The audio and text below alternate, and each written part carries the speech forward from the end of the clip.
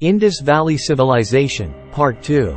Trade and Commerce. Welcome back to our YouTube channel. Today we are going to a captivating exploration of the Indus Valley Civilization, where trade and commerce played a vital role in shaping this ancient civilization. Today, we embark on a journey through time, tracing the fascinating trade networks and commercial activities of this remarkable civilization. The Indus Valley Civilization thrived on trade, engaging in extensive networks both within the region and with distant lands.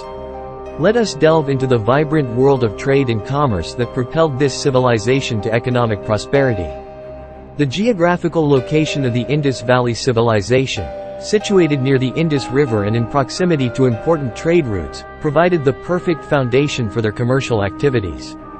Through these well-established trade routes, the Harappans exchanged goods and ideas with neighboring regions, fostering cultural exchange and economic growth. Archaeological evidence reveals the presence of a bustling marketplace within the cities of the Indus Valley Civilization. Here, merchants and traders gathered to barter and sell their wares, creating a vibrant economic hub. These markets were filled with a diverse range of goods, reflecting the interconnectedness of various regions and the thriving trade networks of the time. The Indus Valley Civilization was known for its specialization in producing and trading a wide array of goods. They excelled in craftsmanship, creating exquisite pottery, jewelry, and figurines that were highly sought after. Copper, gold, semi-precious stones, and textiles were among the valuable commodities exchanged in their trade networks. The Indus Valley Civilization's trade connections extended beyond regional boundaries.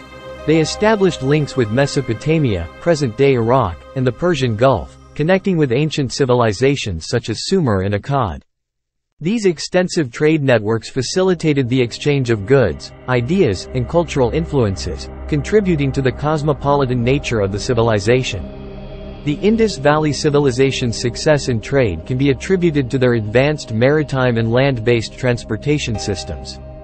They developed boats and ships that sailed along the rivers and coastlines, facilitating both local and long-distance trade. Overland caravans traversed vast distances, carrying goods to distant markets.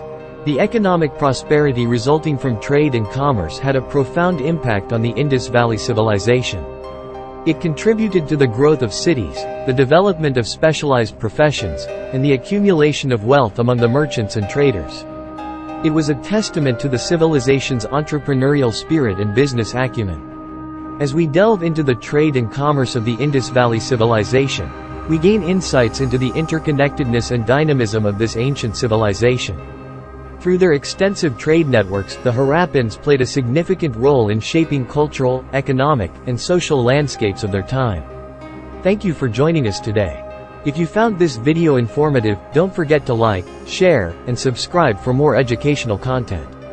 Until next time, keep exploring, and I'll see you in the next video.